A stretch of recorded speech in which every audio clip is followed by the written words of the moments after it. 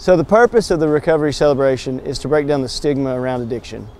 We're here to celebrate those people who have went through addiction recovery or are still going through that battle. We're also here to support their families and their friends and just let them know that after all they've been through and the mistakes they've made, that their community still supports them. It's very humbling to be a part of an event like this. Addiction is something that so many people here in Eastern Kentucky face, and for so long there's been such a stigma around addiction, and it's time that we break those stigmas down and show people that they have support.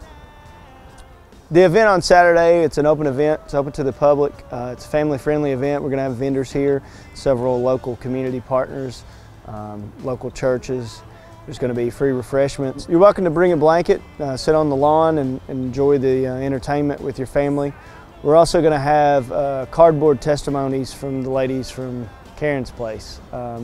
These ladies are in addiction recovery at Karen's Place, and they get up, they give a testimony. They also have a segment where they play a song and do a cardboard testimony as well. So it's a very powerful event. We'll also have live music. Personally, I'm very passionate, as well as my wife, about helping those people who have struggled with addiction. I'm a songwriter, and several of the songs that I've written and the lyrical content are about addiction, and just trying to inspire hope in those people and let them know that it's, you know, it's okay to be who you are, and society still accepts you. So again, like I mentioned earlier, this event's open to everybody.